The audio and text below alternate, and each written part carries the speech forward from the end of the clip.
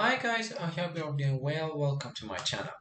In this clip, I want to talk about a new solution for having geometric shapes in Unity UI. For example, if you want to have a triangle on your image or button or UI elements, or having a new chart or anything you want to show some numbers, different numbers or changes in the numbers, you can use this technique as a geometric shapes in Unity. Okay, let's take a look at the plugin for having this feature. And in the github.com you have Circle David. The name of this plugin is Unity UI Poly, released 8 years ago, and but it is really good. As you can see, it is making making this kind of objects or 2D UI in Unity. Okay, you just need to download this package, just this C# code, and import it to your Unity. After you import it, is here, I already imported. Remember, before you need to start it, you need to open it up, and by default it doesn't have using Unity engine. You need to add this using to this script. Just add using Unity engine, and after that, in here, let's make an empty scene. Okay, let's come over here, UI, and let's make a canvas, just empty, as you can see. And here, for example, an image. Okay, but here it is 200, 200. Let me to do it something cool.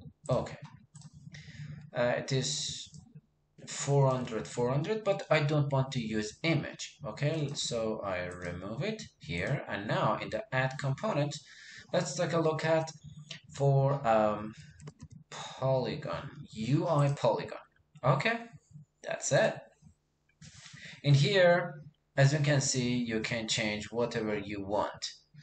For example, change the color, or in here you can uh, even change the texture. In here it is a function list of whenever the status has been changed, for example changing the number or whatever, you can call for any function you want. In here you can check on the raycast, and the important part is here. For example, if I say okay, I need triangle, this is it, 3 points. But in here, if I increase it, I can make whatever I want. Example, this 4 square, this 5, 6, 7, 8, or whatever.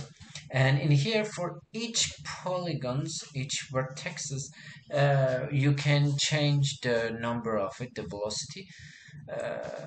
Look at this, it will be like this. For example, you can do something like this. It is a special shape, or here. Excellent. But remember, you can change these numbers by inspector, or even change the numbers by your script, which is because this script is public here. Look at this here. Look at this. You can access to this script by adding your number, and have access to this variable because it is public, and change and just give the ID to this list and this array and change the number of it. Really easy. And even in here you can change the texture, but remember it will be repeatable, so look at this, it will be like this. So careful about adding a texture to these kinds of shapes. because it tried to repeat itself.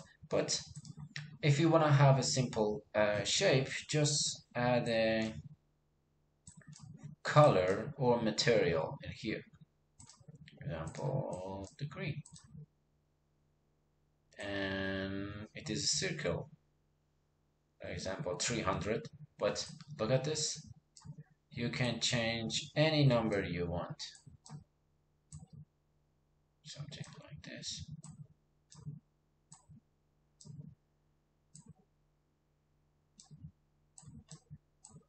Okay. Other feature of this plugin is, for example, you can change the maskable or not. In here, it depends on your use case. Or even you can say, okay, let's have a fill or unfill. For example, if we doing something like this, and imagine we will have something like this. Let me decrease the number of polygons. Look at this. It will be like this. The fill one, it will be like this. Okay, and even you can rotate this shape. If I have triangle and I can rotate.